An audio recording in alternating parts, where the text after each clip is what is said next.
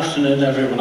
I'm Joe Rafferty. I'm Chief Executive at Mersey Care. Rosie, thank you very much for those wise words. Welcome to your first AGM. Made me realise I'm starting my 13th AGM today. I make that point just to introduce really my first slide, which reflects a little bit on how much Mersey Care has changed over those 13 years. This time last year I stood here having just welcomed former North West Boroughs Trust into the Mersey Care family and our Southport and Formby community nurses into this family.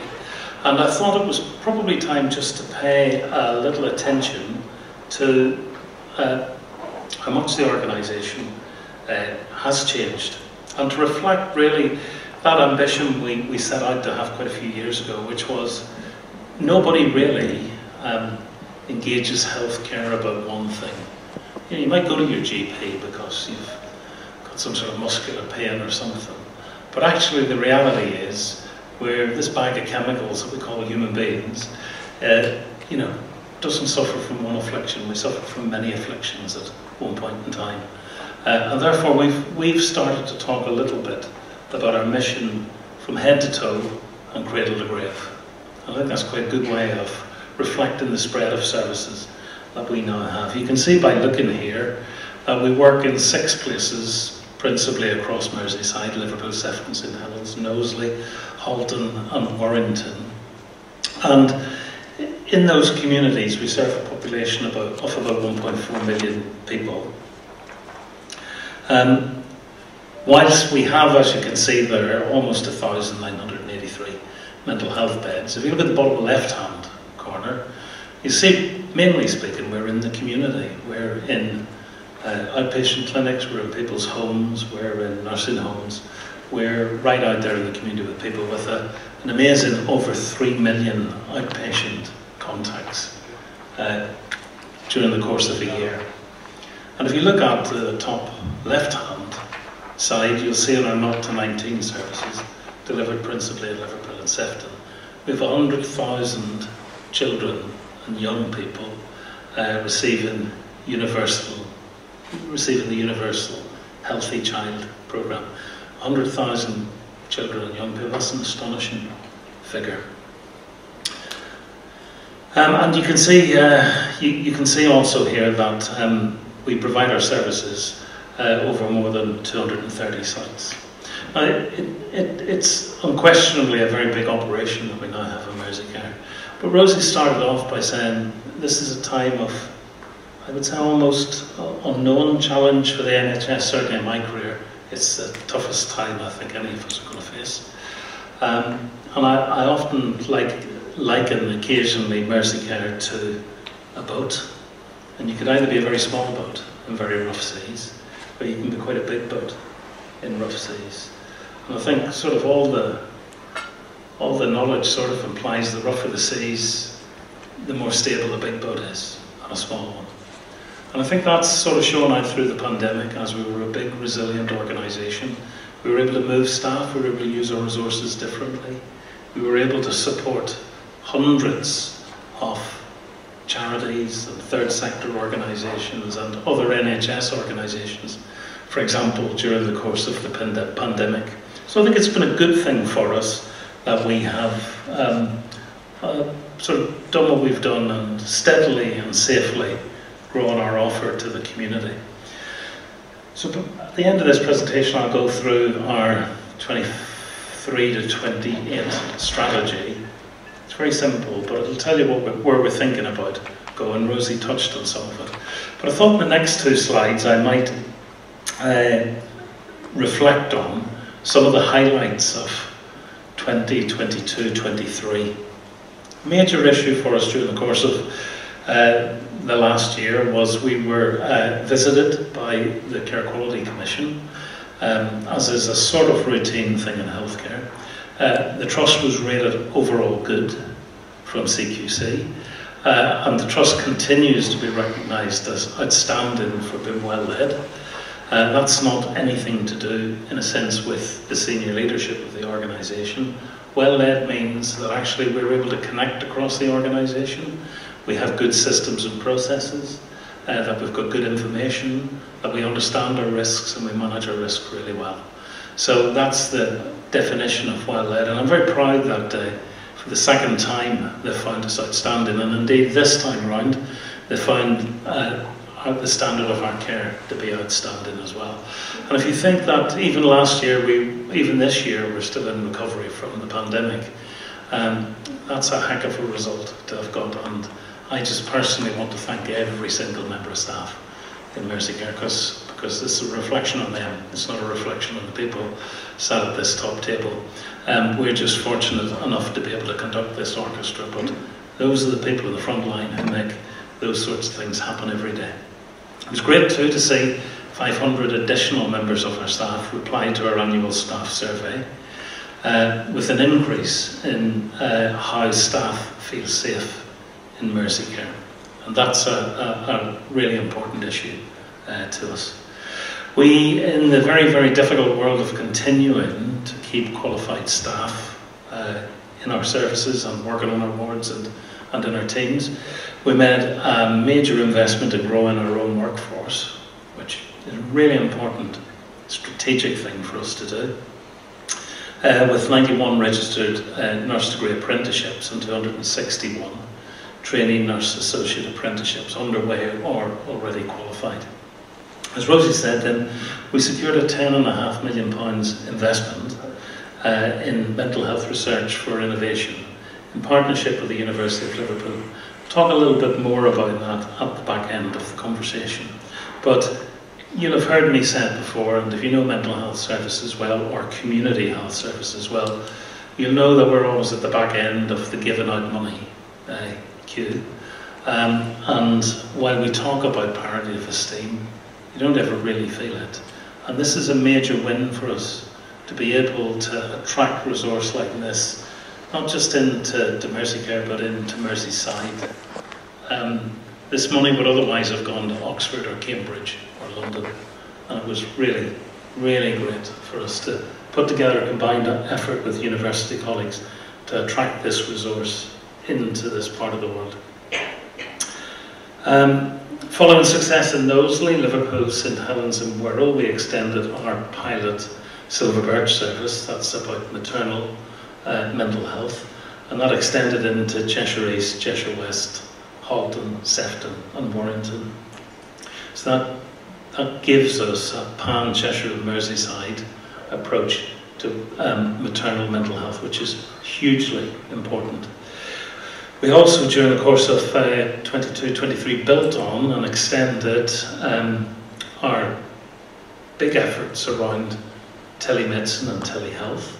We established the North West's only heart failure virtual ward in collaboration with other colleagues in Merseyside, with early data showing a 50% reduction in both 30-day readmissions and 30-day mortality rates. So a really big shift in simply discharging people with heart failure back home. We discharge them back home through a virtual telehealth platform that allows both those patients to continue to receive better care, but also assist greatly their relatives in that whole self-management thing, which we know from other pieces of work we've done really improves the quality of life for people discharged from hospital to home. We've made significant progress on our new mental health inpatient centre in Liverpool. Once open in 2024, that will be a replacement for Mosley Hill Hospital.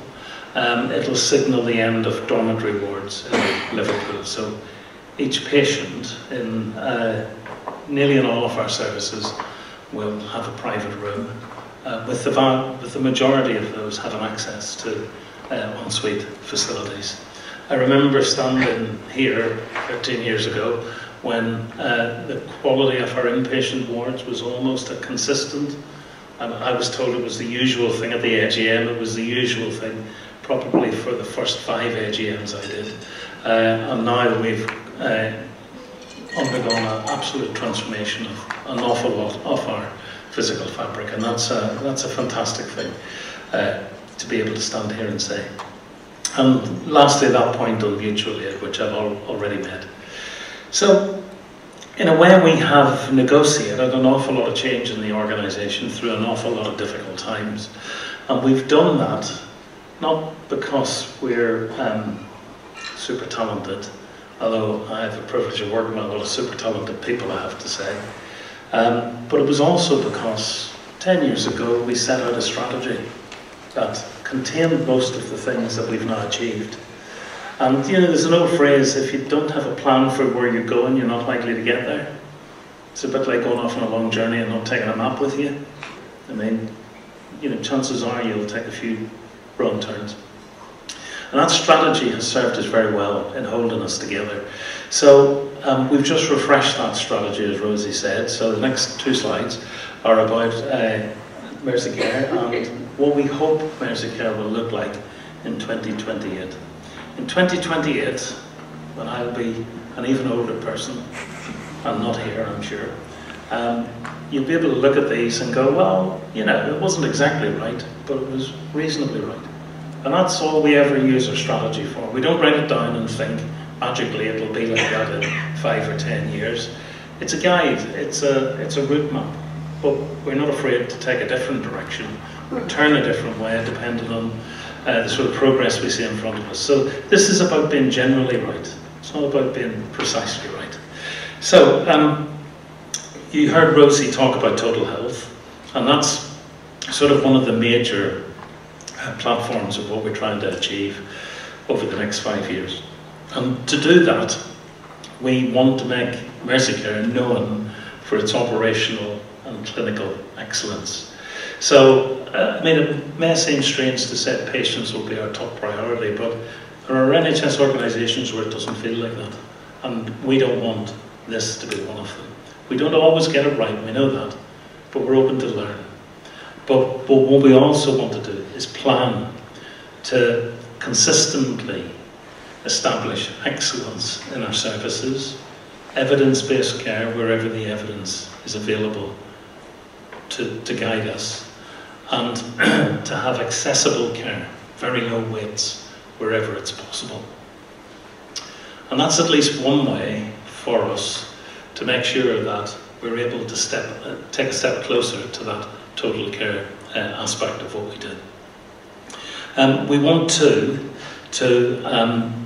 think about making sure that our staff are not just feel valued and supported, but are trained and capable of stepping into this new place. You know, it's very difficult to attract and retain staff in the NHS. You know that.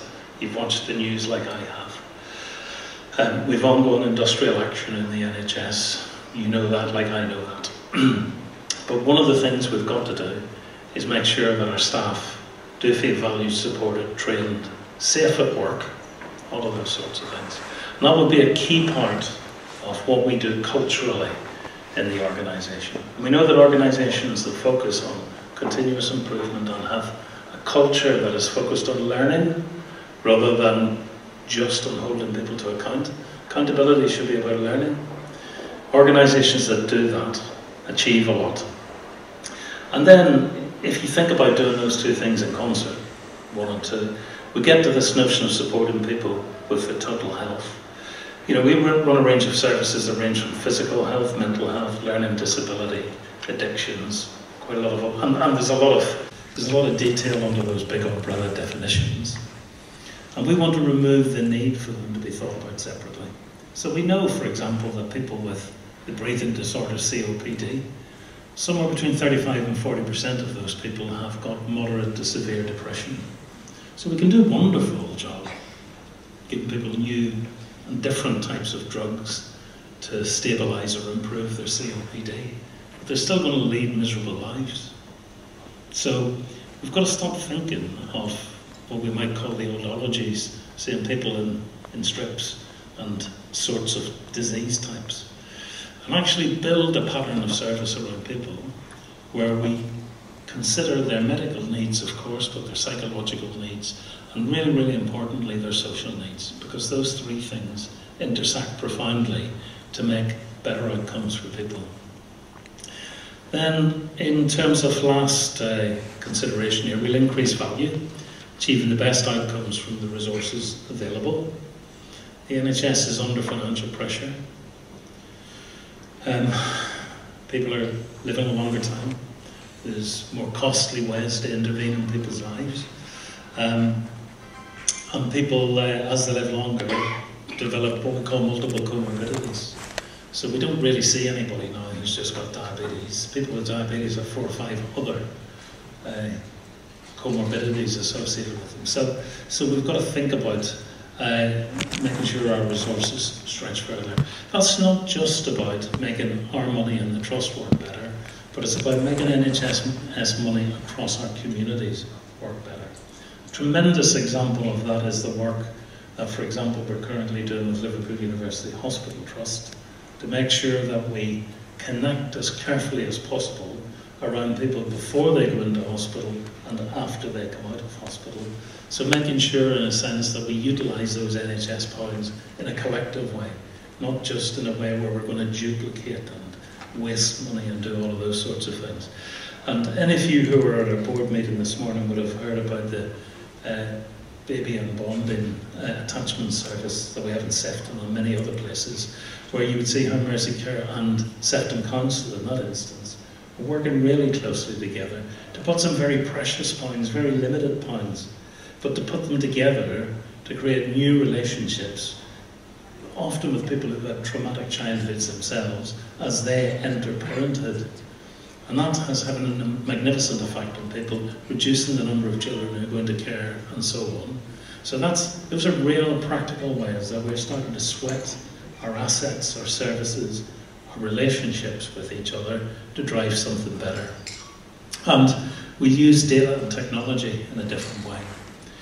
We don't want to use this in a way that excludes our patient and public population, so we've got to be really careful about what some people describe as the digital gap, the people who aren't comfortable with digital technology. So we want to make that a big conversation with the population and people who use our services. But we do know that technology can do fantastic things. I've talked about the virtual ward already.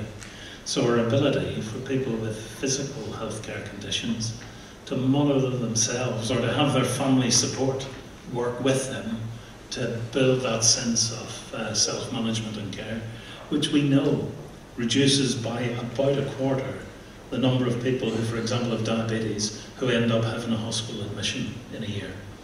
And that's the start of what we've done. It's not the finish of what we've done. It's not even reached into the full potential of what we can do with technology. So that will remain an important aspect for us, as will data. And when we talk about data in healthcare, people understandably get nervous, but we've done something in Merseyside called the Civic Data Cooperative, led out of the University of Manchester, and Mersey has been a big part of that, where we've created a civic umbrella to keep people's data protected. So when we talk about your data, we want to use your data to connect your data so that we can understand what goes on in your physical care as well as your mental health care, as well as how you engage socially. But what we're not going to do is sell your data to the pharmaceutical industry or anybody else who wants to have it. Your data is yours, and we only use it with your permission to allow us to use it. Which links into the last point I want to make. We will lead world-class research and innovation in mental health and well-being. So it refers to the 10.5 million that I'm still very pleased we took from the south and brought to the north. This is one of the most needy populations in Western Europe, actually, when you look at the incidence of mental health, prevalence and incidence in Merseyside. And it's morally wrong that people in this part of the country don't get access to mental health clinical trials. And indeed, mental health clinical trials are a pretty rare thing, generally speaking, across the NHS. Well, we're going to try and change that. So the Mental Health Research for Innovation Centre will grow. It'll grow over the next couple of years to explicitly offer anybody who wants to have a clinical trial. That might be a new drug, it might be a new digital device, it might actually be a social intervention, or it might be a combination of any of those things. But we will make available for anyone who wants it, access to a clinical trial. And I think only on 6th of October we're opening the transmagnetic stimulation service at Wiston, and that service will be the first where we start to extend out the trialling capability, where it will move into a fully facilitated mood disorder service, looking at difficult to treat depression in the first instance. And we will begin slowly to open up people who qualify in that category for access to clinical trials. I think that is going to be something that will revolutionise how it will feel. Is it just for mental health? Well, at the minute this is just for mental health, but like everything, once you plant one seed, something else grows. So immediately, for those members of staff or people who relate to the physical health side of Mersey Care, we're already beginning to build a platform of research in antimicrobial drug resistance, which is that thing about when you take antibiotics, you've got to be really careful you get the right antibiotics and not for too long, otherwise you develop antibiotic resistance. So we're going to be a critical part alongside University Hospital Liverpool in building a new programme to combat antibiotic resistance. So you see, we've done one thing, and sort of within 6 months we're able to grow into another thing. And that's the ability, just returning to the start where I was, of being big enough to be flexible enough to get into these sorts of really influential things to do. So I hope you found that helpful and interesting. So that's a bit of a tour through last year and what it might look like in 2028.